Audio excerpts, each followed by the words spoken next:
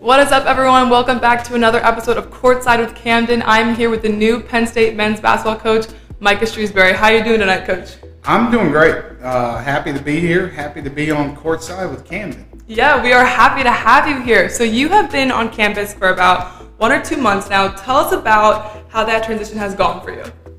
It's been really good. I'm enjoying every part of this, enjoying the people here, enjoying the town as much as I can when I'm not working and when I'm not constantly going from one thing to the next. So I'm looking forward to getting the full experience once everybody's on campus here in the fall, once the students are here, once more events start up, getting to a football game, getting to other things on campus. Like, I'm looking forward to every part of it, but right now it's been going great.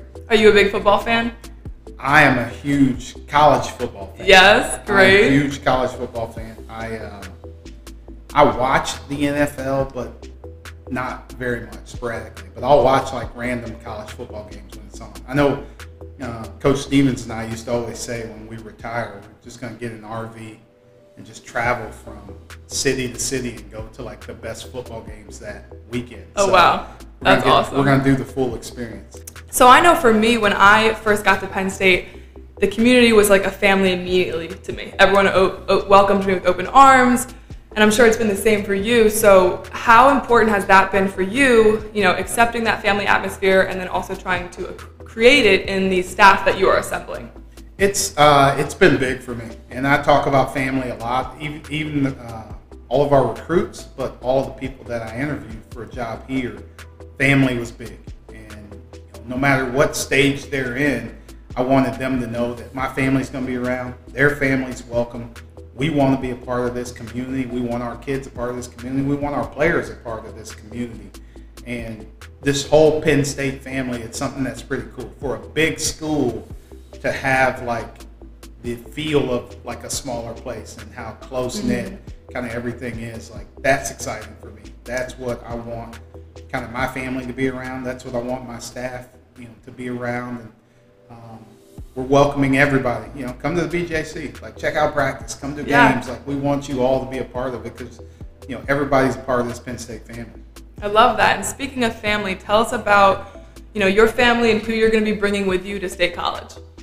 So my wife, Molly, we've been married since '03. So she's been a part of like this entire journey of mine through coaching. So she's been great. She's been a rock star. We went to high school together. We went to junior and senior prom together. Oh my gosh, that is beautiful. Yeah, so she's got some stories that I'm sure the Penn State people. We're gonna have to bring her on Courtside. We gotta hear these. I don't know if those stories are allowed to be told, but she's awesome. She's been a part of this. I have a son, Braden, who's 16, who's a hooper, who's a big-time shooter. So. We need to get him on campus, and the head coach probably needs to start recruiting him. Okay. The head coach of Penn State. I have another son, Nick, who is 12. He's 13, 7th grader. Caitlin is my daughter. She is 12.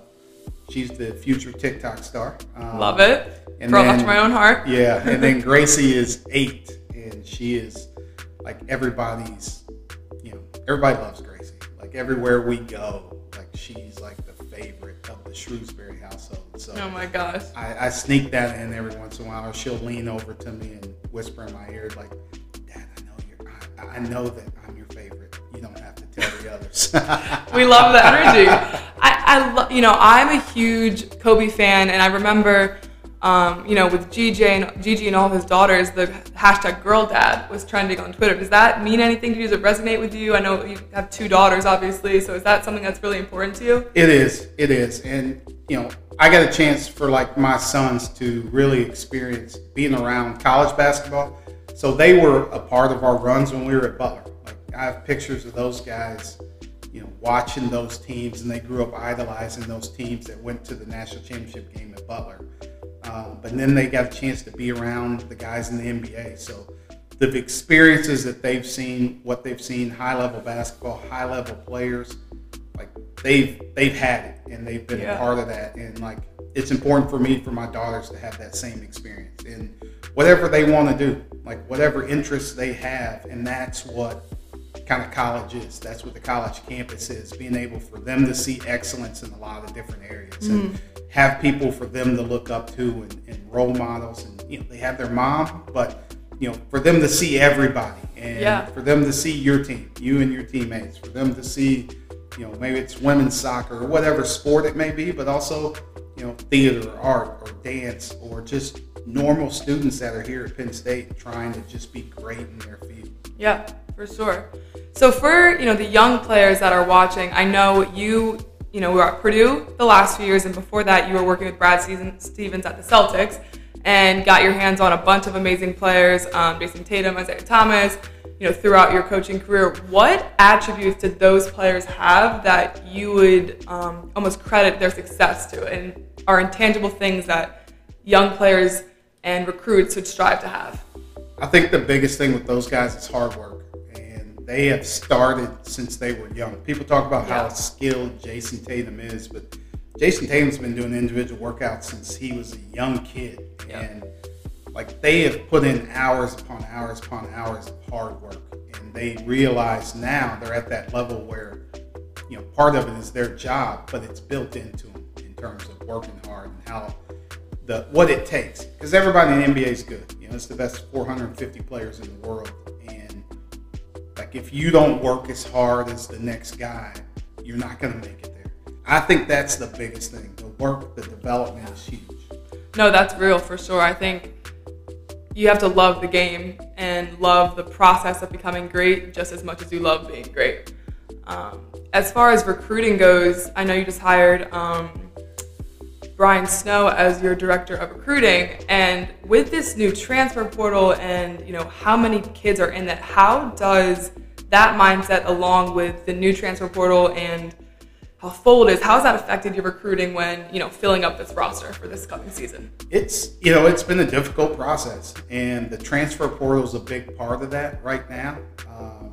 We're trying not to spread ourselves too thin, but you have to really dig into everything. And because it happens so quick and people are making quick decisions, you don't get the same opportunity that you would a normal recruitment to get to know the kids, get to know the families, learn everything around them, learn everything about them. So the process is being sped up. Now you can also change your team in a short amount of time in a good or bad way. Yep, we did that. Coach. So you never know what's going to happen. So it allows me as a new coach to come in and have a completely different looking team. When you're recruiting those players, I can imagine one of the hardest parts about coaching, I mean, obviously I'm not a coach, I wouldn't actually know, but is picking the type of man or woman that you want in your roster, culturally. And I think, my Penn State women's basketball team, we have our culture statement, which is PRIDE. It's an acronym that stands for passion, respect, investment, discipline, and excellence. And that's kind of the foundation of our culture and what we want to be as a program. Do you have something similar that you're going to implement to your guys, whether it's a word, a phrase, a mantra, whatever it might be, to have them all live by this, goal? Yeah, we talk a lot about our Penn State values. And I haven't been around our guys in terms of meetings and doing everything as much, so they haven't been hit with it as much as they will once the fall So hits. Be ready, guys.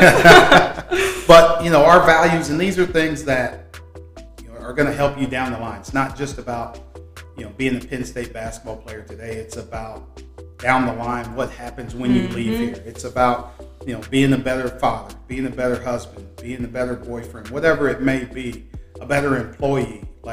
These are things that are going to help you, further along when your career is finally over. They also may help you, in your next career, whatever it may be, whether it's basketball or out of basketball. So when I talk about the Penn State values, I talk about unity, passion, servanthood, thankfulness, humility, and accountability. And all of the decisions that I'm making, all the decisions that our staff is making are going to be built around those values. And we want to kind of instill those values into our group and into our guys, and that's what we want the fans to see when they watch a Penn State team play. Yeah, and I'd imagine that those values are part of this, but it's been a while since Penn State men's basketball has been in the tournament.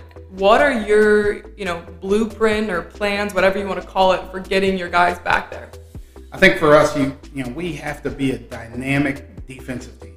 Okay. Penn State basketball, staying true. It has to be what we do. To be good in this league, in this conference, you have to be a really good defensive team. If you go through numbers, and I look at numbers a lot just because of the NBA ties and analytics, and Brad Stevens was big on that. Like, I look at it a lot. Like, the top defensive teams in our conference last year all made the NCAA tournament. Yep. And you kind of fall, unless you're a super dynamic offensive team like a Gonzaga, you're usually one of the top defensive teams in your league. So, Baylor was right at the top of their league. Michigan won our league. They were one of the top defensive teams, and on down the line. So, like, that has to be our calling card. Like, if we don't recruit at the same level of a Michigan State, that's okay. But we'll develop our guys to get to that level. Yeah, and now we're on an even playing field when it's time to step on the court. For sure. So we mentioned earlier your time in the NBA with the Celtics. I have to ask, what is one of your funniest stories reflecting on that time spent there that you can share with us? That's I have a lot of pretty funny stories. I don't know which one would be best to talk about. I guess the one I tell this story about Rajon Rondo and I. Like, when I first got to the league, and he'd won a championship. He's been an all-star. There's a lot of accolades that he had. So he was injured when I got there, and I used to sit right next to him on the bench, and he would talk nonstop. He'd call out plays of the other team nonstop. He had constant chatter the whole time. Love it. And I'm just sitting next to him, learning and soaking in every bit of it. And it was a preseason game or early in the regular season, and the point guard on the other team called out a play, and Rondo looks at me, and he was like, "Hey, when I get back, when the point guard calls a play, I'm going to say what it is to you." And he goes, "You need to tell me what that play is, or I'm going to F you up." Yeah, film 101. Yeah, and I had heard stories about Rondo, about some things with he and coaches and everything else. So I wasn't 100% sure like if he was serious or not. Yeah. But I wasn't going to take that chance. So I learned everybody's plays, everybody's calls, and it started to get more challenging as coaches leave and come in and out. But that was a big thing that I moved to do. Yeah. Because of following a guy like him and his advice. No, definitely some advice. I love that concept of coaches coaching players, players helping out coaches, just surrounding yourself with people on the same mission as you. And when you have a group of people who are united in that same goal, that's when the magic happens. So we are going to play a quick round of this or that. Are you ready for it, Coach? I hope I'm ready. It's going to be rapid fire. We'll see what we can do. Here we go. All right. Dogs or cats? Dogs. Pancakes or waffles? Pancakes. Beach or pool? Beach. Marvel or DC? Marvel. Good choice. I would have been concerned if you picked DC. Chocolate or vanilla? DC's like Superman, Batman, Wonder Woman, all this. And then Marvel's like the Avengers, which is like Iron Man, Thor, Hulk, Black Panther. Man, I do like Black Panther, but DC is like older, like my era. So are you switching to DC? I mean, you said Superman and Batman. That was like what I grew on. I was born in the 70s. Do you watch the Avengers movies? Have you seen that? No. Oh my gosh, you need to add that. I mean, I know you're a busy man, but when things calm down, you gotta watch that in chronological order. All right, so I'm both. Is that an answer? I'll accept it just because you haven't had the time to watch Marvel. Right. I think you'll change your mind. All right, but I'm both. Here we go. Vanilla or chocolate? Chocolate. Early bird or night owl? Night owl. Chick-fil-A or Chipotle? Chick-fil-A. Good answer. Rihanna or Beyonce? Beyonce. Beyonce, all right. Well, you heard it here first, folks. He's torn between Marvel and DC, but I promise he'll pick Marvel after he watches the Avengers. Thank you so much for being here tonight, Coach. Make sure to check out Penn State men's basketball this season and tune in for the next episode. We are Penn State!